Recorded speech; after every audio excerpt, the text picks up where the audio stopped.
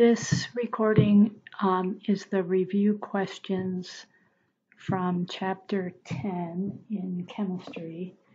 And I'm just going to go through the ones that I assigned in class, so we won't be doing every single problem. The first one that we will start with is number 6. And what number 6 says is,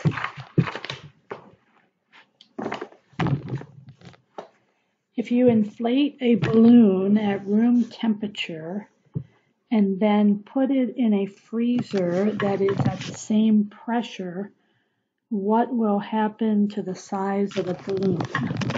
Okay, so if you use, we could start with the combined gas law.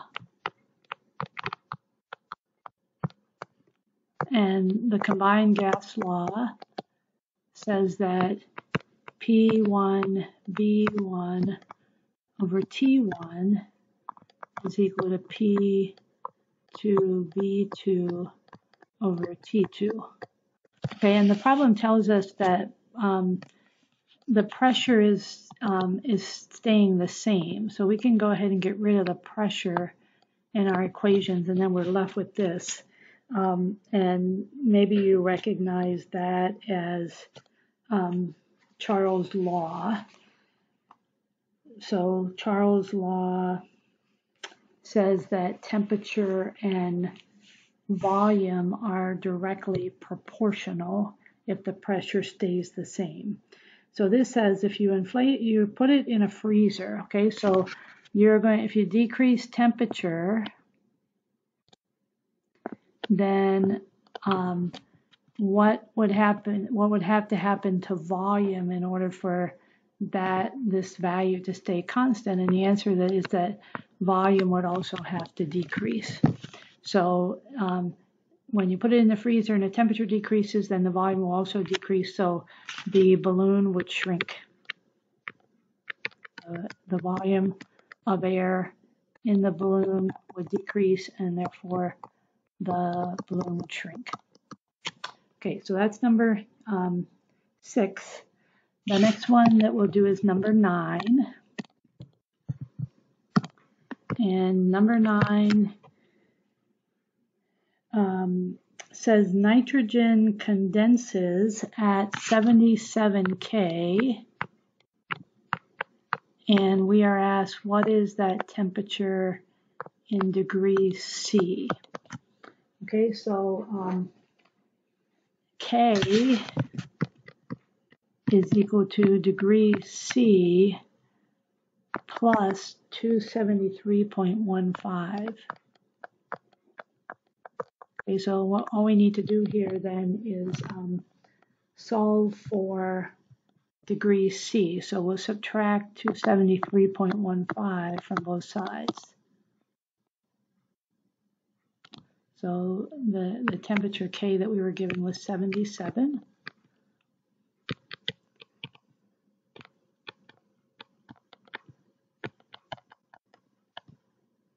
That will give us our temperature in degrees C.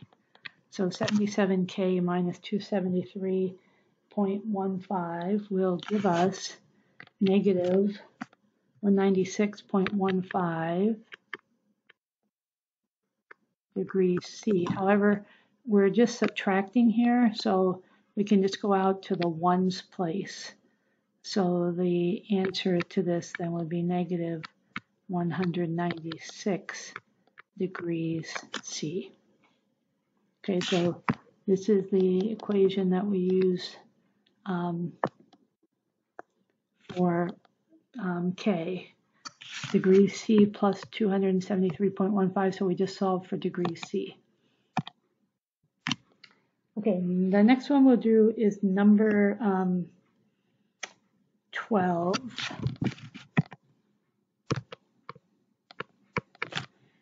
And number 12 tells us that we have a piston that contains 45.6 milliliters of gas.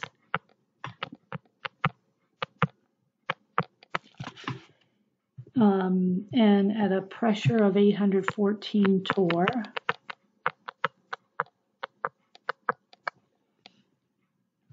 if the temperature doesn't change, what is the volume of the gas? So this would be P1.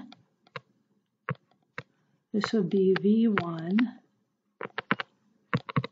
And we are asked what would be the volume of the gas. So we're asked what is V2 if the pressure, so P2, is 760 torr.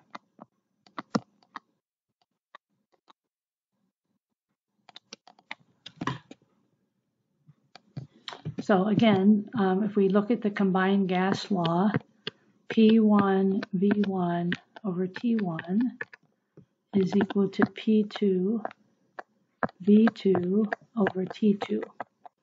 Okay, and the problem tells us that temperature doesn't change. So then we don't have to worry about temperature. So we can just get rid of temperature and we're just left with P1 V1 equals P2 V2. So we want the question asks us for V2. So we'll just solve this equation for V2. Divide both sides by P2. That gets rid of the P2 over there.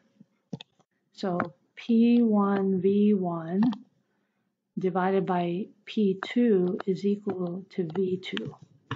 Okay, so now it's just a matter of plugging in values. So, and as long as you have the same units, you for pressure or volume, you can use anything. In the ideal gas law, you have to use certain units, but in this case, we can use anything as our unit. So the beginning pressure was 814 torr, P1. The initial volume was 45.6 milliliters. And the pressure for the end was 760.0 torr. Okay, so torr will cancel. We'll be left with milliliters, which is a volume measurement. So V2 then will equal, if you do that math, V2 will equal 48.8 milliliters.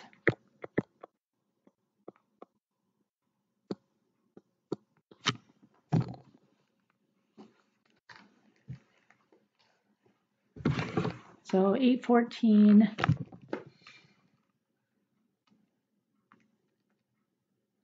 times 45.6 divided by 760.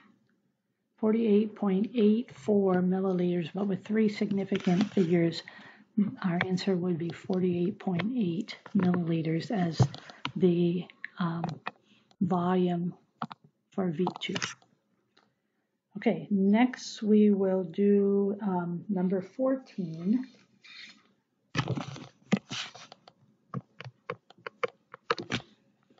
Okay, number 14, a helium balloon has a volume of 35.4 liters.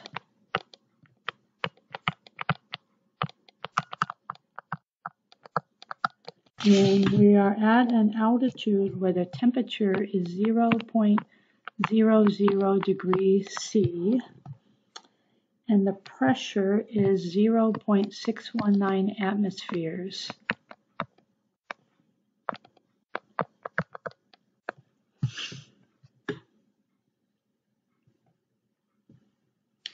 Then it tells us that the helium-filled balloon is brought back to the ground where the temperature is 22.9, 0 degrees C, and its volume is 21.1 liters.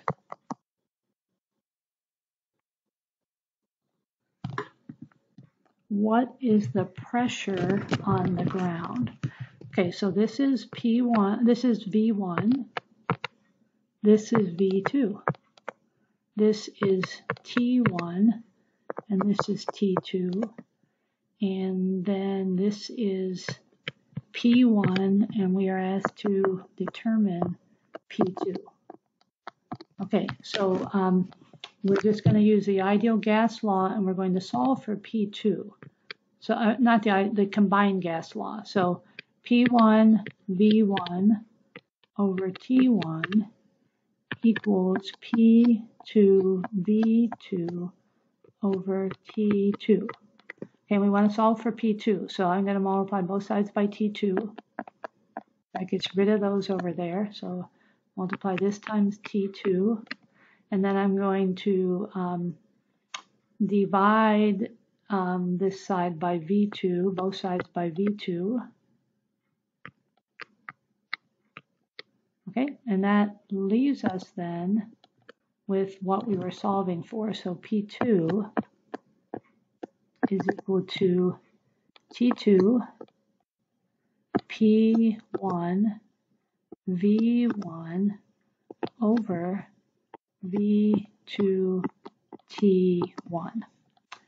Okay, so that's the equation that we will work with. Now,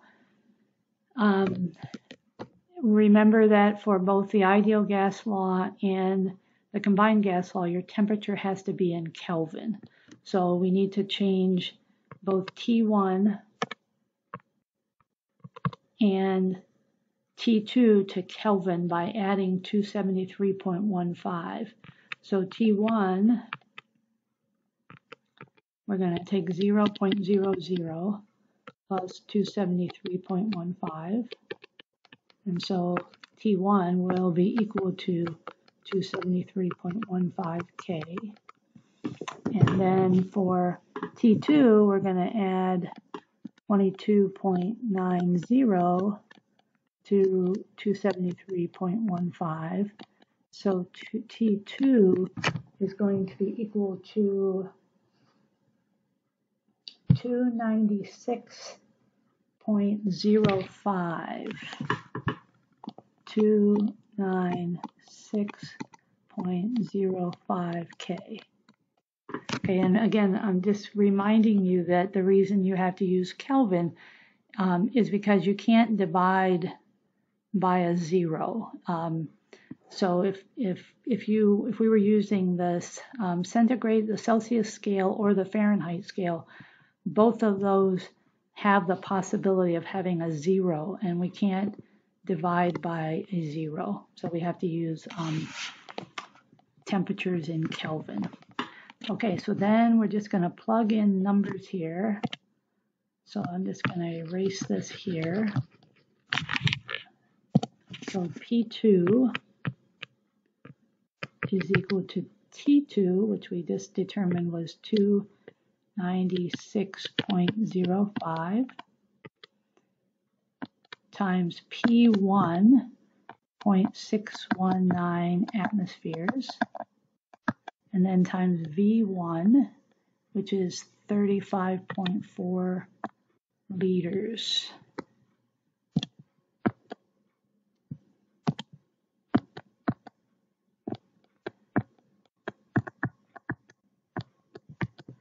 And then we will divide that by T1, which we determined previously was 273.15 K.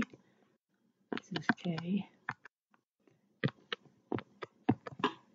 And V2, which is 21.1 liters.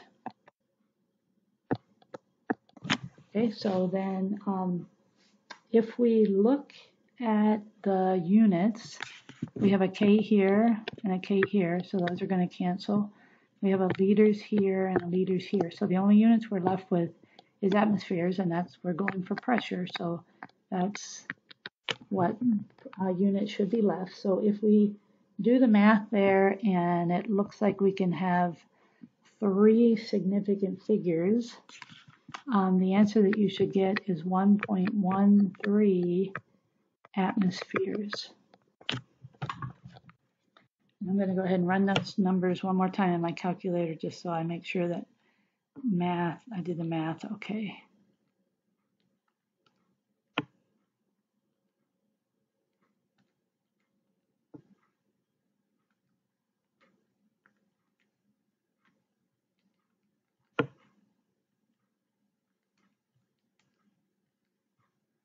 Yeah, you'll get 1.12555, and with 3 significant figures, it's going to be 1.13. Okay, so that's number 14. Okay, the next one that we will do is number 16. How many moles of nitrogen are present in an 819 milliliter container at 23 degrees C and at 345 torr? Okay, and what we were asked to find is the number of moles.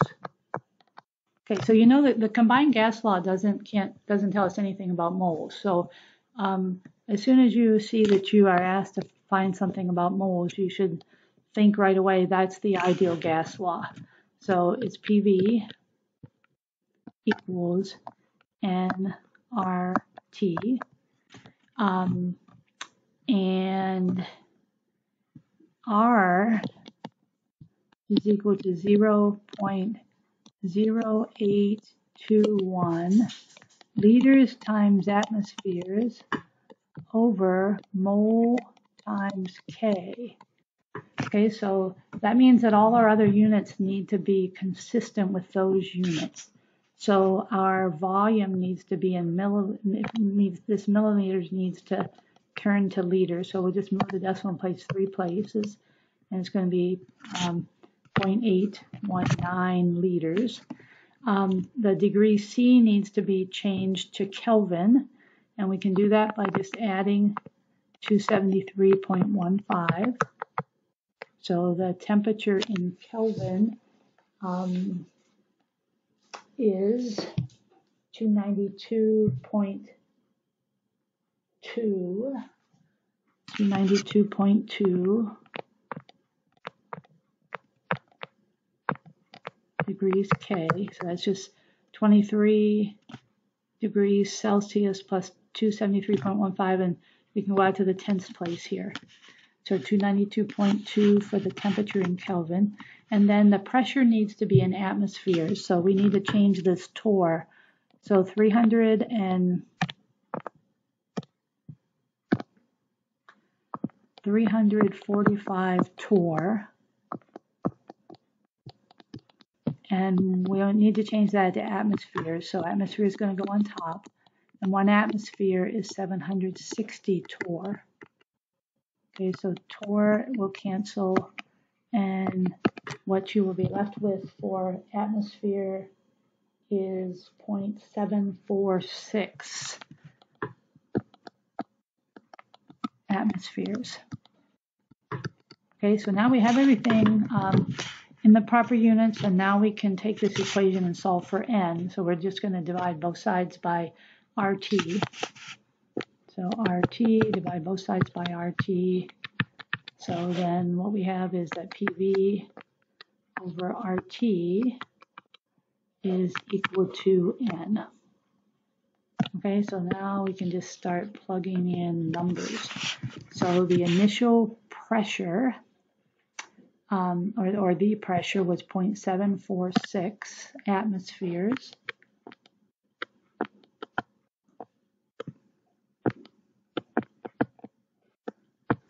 The volume was 0.819 liters. Oh, I suppose those numbers, 0.819 liters. R is a given value. You'll be given that 0.0821 liters times atmospheres, mole times Kelvin. And then the temperature was 292.2 K. Okay, so let's look at units. So here's atmosphere cancel, liters cancel, and Kelvin cancels. So all you're left with is mole. And if you do the math there,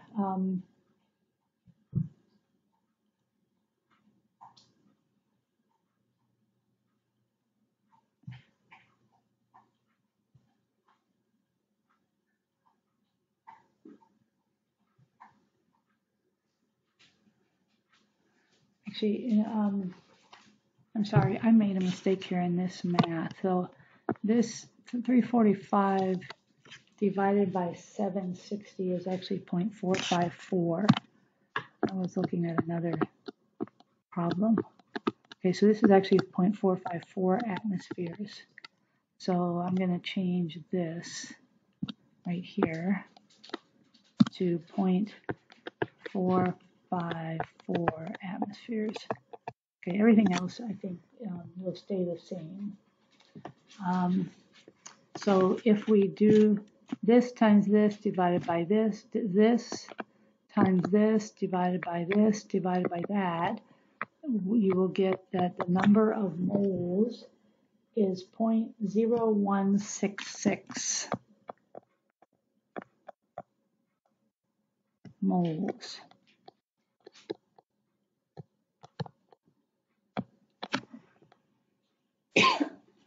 So that is number 16.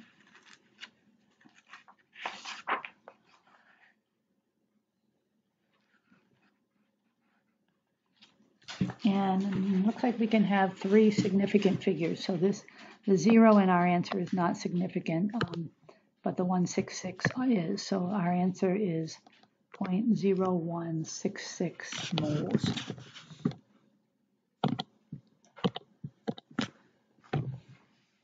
Okay, next we will do number 17. So number 17, we have 10 grams of water vapor.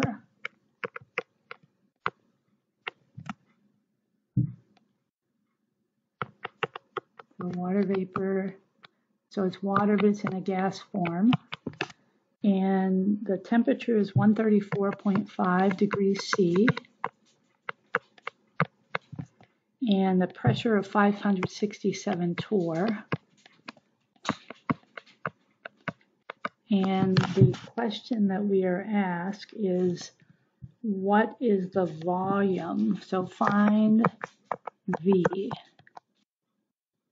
Okay, so again, we'll look at the ideal gas law, PV equals nRT. So see, we aren't given any pressure. Actually, we're given pressure, we are given temperature, and R is a constant, we're asked to find volume. So in order to do that, we need to know N, the number of moles. But we have the grams of water, so we can easily change that to moles. So we have 10.0 grams of water. And 1 mole of water is equal to 18.02 grams. Okay, and I got that by taking, so water is 2 hydrogens, so it's going to be 2 times 1.01, and then it's 1 oxygen, and oxygen is 16. Okay, so add those together, you're going to get 18.02 grams in a mole. Okay, so grams are going to cancel, you'll be left with moles of water, and that's 0.555 moles.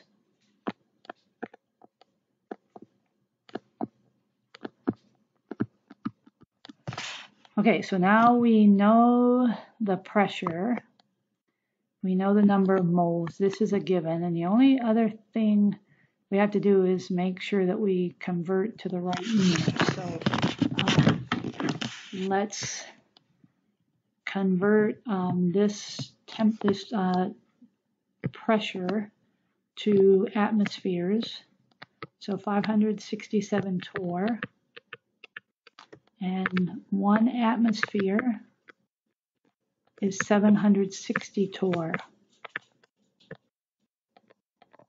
Okay, so torr is going to cancel, and now the volume, the pressure I gave you before, it's 0.746 atmospheres. Okay, so we got that, and we got the pressure. I'm just going to erase this pressure, and I'm going to put that the pressure is in 0.746 atmospheres. Okay, and then the last thing we need to do is we need to convert the temperature from Celsius to Kelvin. So 134.5 degrees C plus 273.15. And that will equal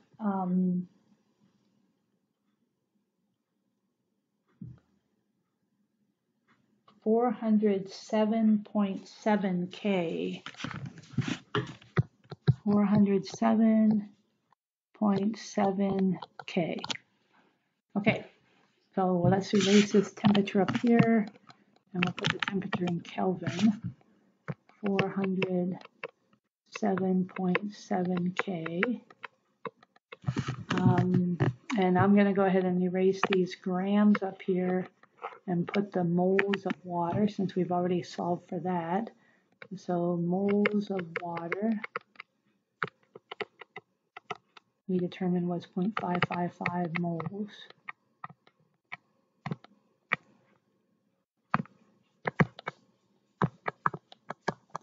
Okay, now I think we are ready to go.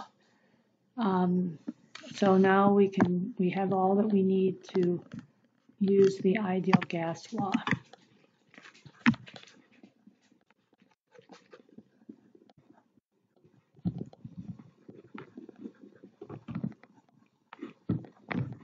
Okay, so PV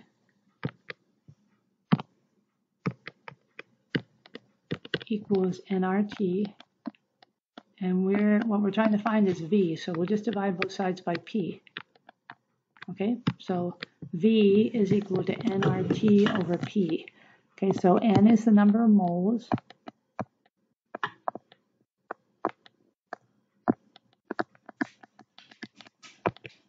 R is the ideal gas constant, 0.0821. And it's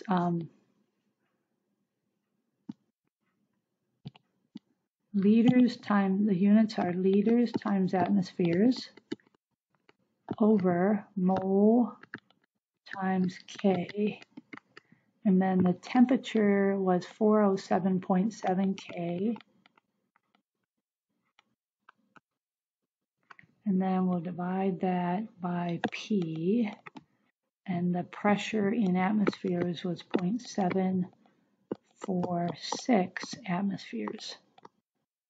Okay, so now if we look at the units, here's a mole on the top and a mole on the bottom. Here's an atmosphere on the top and an atmosphere on the bottom. Here's a K on the top and a K on the bottom. So we're left with liters, and that's what we should have for volume. So 0.555 times 0.0821 times 407.7 divided by 0.476. And what you should end up with is that the volume of the gas in this problem, the volume of its water vapor, is 24, with 3 significant figures, 24.9 liters.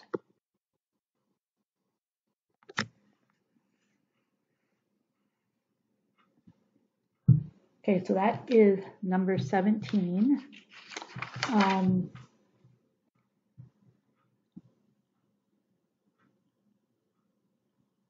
Let's look at number 18. Okay, so number 18 gives us this chemical reaction.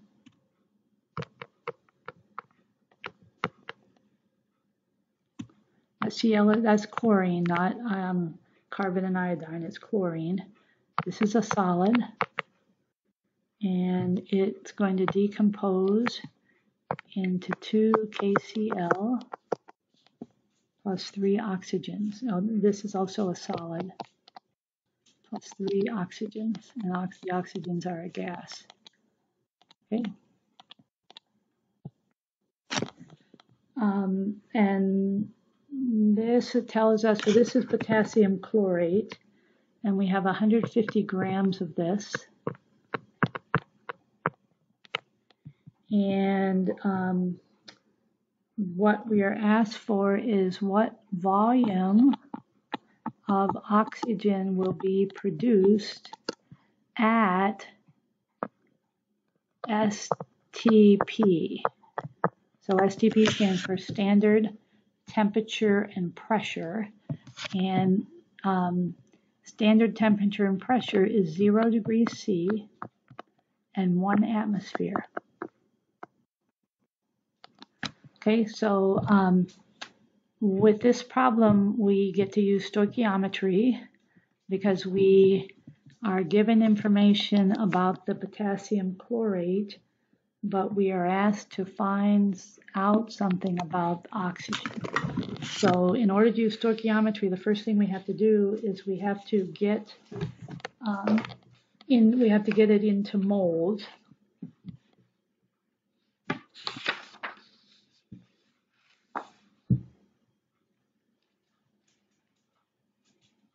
So I'm going to take this 150 grams of KClO3. I'm going to change that to moles. So I'm going 2 moles, so 1 mole will go on top. And how many grams? It would be 1 potassium, 1 chlorine, and 3 oxygens. So the potassium is, I don't have those written down, but you can find them in your book. Potassium is 39.10.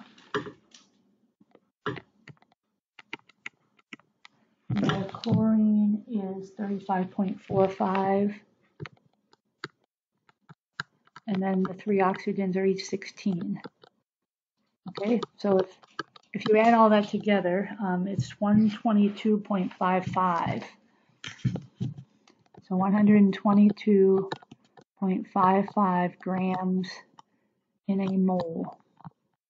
Okay, so divide that, 122.55 grams per mole. Okay, so grams cancel, you're left with moles. 150 divided by 122.5 is 1.224 moles with 4 significant figures.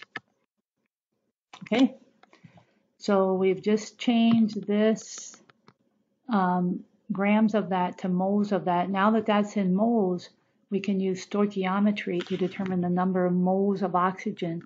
Once we know the moles of oxygen, then we can use the ideal gas law to determine the volume of oxygen. Okay, so let's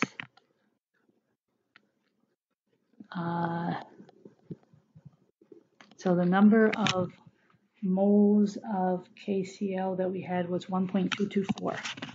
So 1.224 moles of KClO3.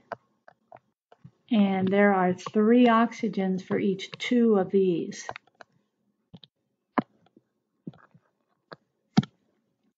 Three O2s for each 2 KClO3. Okay, so those are going to cancel. So this 1.224 times 3 divided by 2 gives us 1.836 moles of oxygen.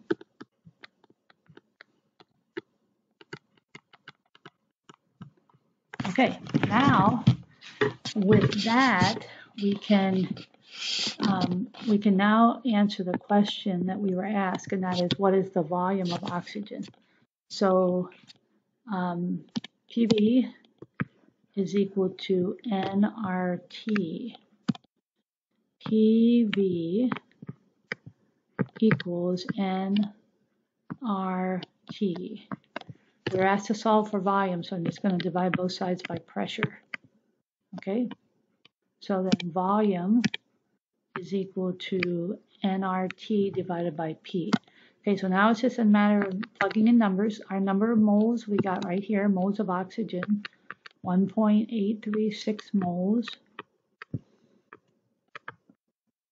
R is that ideal gas constant, 0.0821.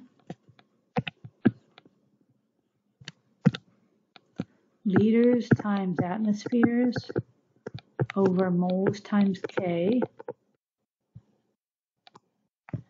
Okay, then what do we put in for temperature? So remember it said it was standard temperature and pressure.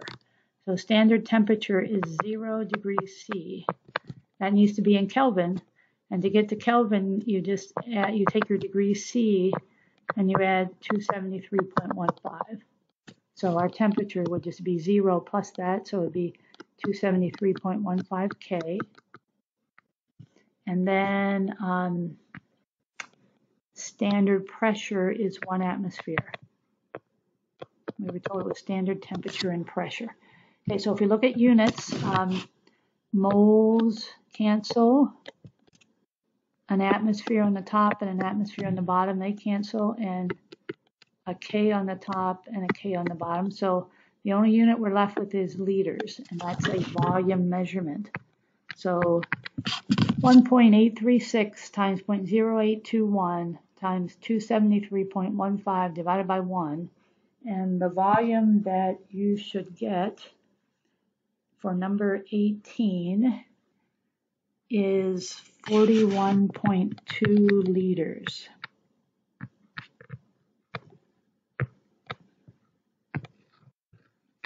So our answer is that with 150 grams of KClO3, when that decomposes, it will produce 41.2 liters of oxygen.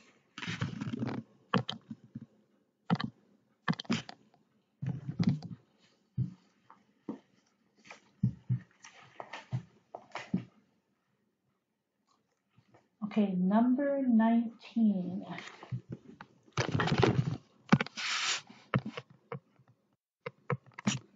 Okay, number 19 says a chemist burns 567 liters of propane.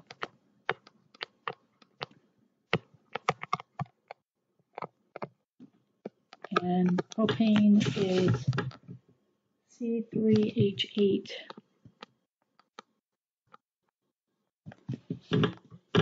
How many liters of carbon dioxide are made? So we want to know liters of CO2.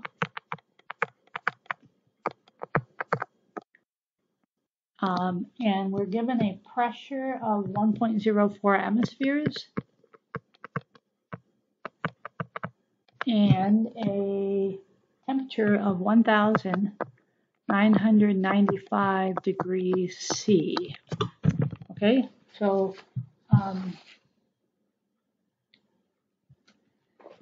one thing that you should remember is that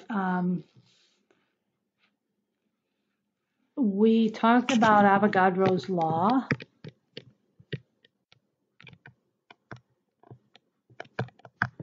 And Avogadro's law tells us that when you're just dealing with gases, so if the only things that you're interested in are gases, then Avogadro's law allows us to just look at the chemical reaction, and it will tell us the volume of each of those gases. So the chemical equation for this is C3H8 So that's the propane. And when we add, it's a combustion reaction, so we're going to add oxygen. And it will produce CO2 and water. So this is going to produce 3 CO2s and 4 waters. Okay, so this is a gas. The oxygen is a gas, obviously. CO2 is a gas. And this is water vapor, so everything is gases. So we are given the liters of this, and we are asked to find the liters of this. So what Avogadro's law tells us is when you're just dealing with gases, the numbers in front here not only tell us moles, they also tell us liters. So for this problem, it's very simple. You could use the ideal gas law and you'd get there, but there's a lot more work involved in doing that. So what we can say is if you have 567 liters of C3H8, and we're interested in the CO2. So there are 3 CO2s for each one C3H8. Okay, so it's using stoichiometry, but now instead of it being in moles, because we're only dealing with gases, it can be in liters. So these are going to cancel. So it's 567 liters times 3 divided by 1, and the answer to that is 1,701 liters of CO2.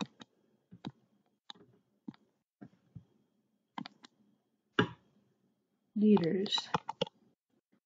And we can have 3 significant figures. So we would just say, I guess we'd have to say 1.70 times 10 cubed liters to get our significant figures. Okay, so that's an application of Avogadro's law. Both things that we were interested in were gases, and so if that's the case, you can go right into using stoichiometry ratios, because then the numbers here in front, this would be a 1, this would be a 3. Not only do they mean moles, they also mean liters of gas. Okay, the last one, actually, let's see, I don't know if I don't think, we're not going to do 23. So number 19 is the last one that we need to do in this chapter.